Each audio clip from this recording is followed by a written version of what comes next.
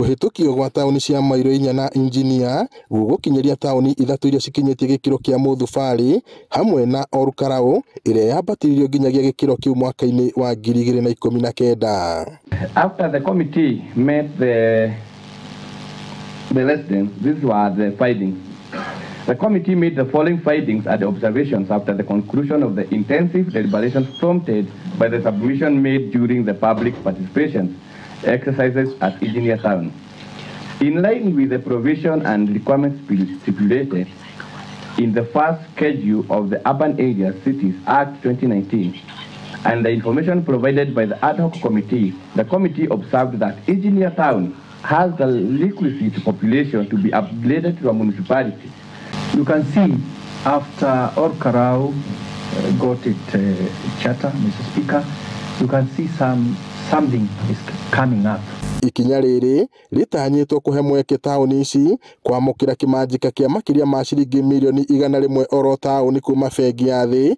Mbeca ici irĩ cia gũteithĩrĩria gũcihumba riri na njĩra ya ũthondeki wa barabara cia taũni, thitima o ũndũ ũmwe na tabarĩra cia gũte maĩ ma gĩko. The sewer system is coming up. We can see the place is taking new shape, Mr. Speaker. And you can tell by the fast growing town and the mushrooming houses all over, Mr. Speaker. When we went through the public participation, Mr. Speaker, our members were concerned about the rates. They will be charged rates, high rates, and stuff like that, which we recorded.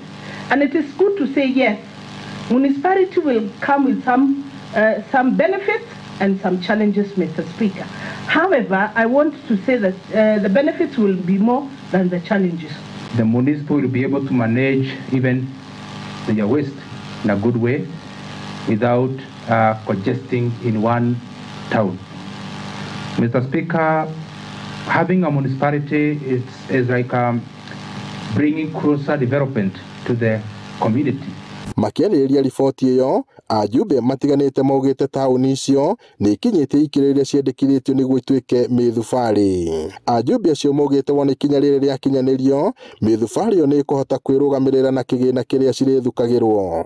There has been a lot of rampant growth, and I speak because I come from one of the municipalities that is going to be formed in Mairo Inya. There has been a lot of rampant growth in Mairo Inya with about 10,000 people just within a locality of less than 30 acres. And we will say, yes, if there are rates that will be charged, it's our prayer that the rates charged will commensurate with the kind of development that we will get, so that our people will be comfortable and say, yes, we are charged this amount, but we can see the development and the growth that comes with the municipality. Ajumbe maugĩte mĩthubarĩ ĩyo nĩ ĩgũteithĩrĩria kwarahũra ũtonga na ũkũria wa matũũra marĩa mariganĩtie na taũni icio. Ngiriboteri Noro TV kuma kaunti-inĩ ya Nyandarũa, njĩtagwo Peter Mwangi.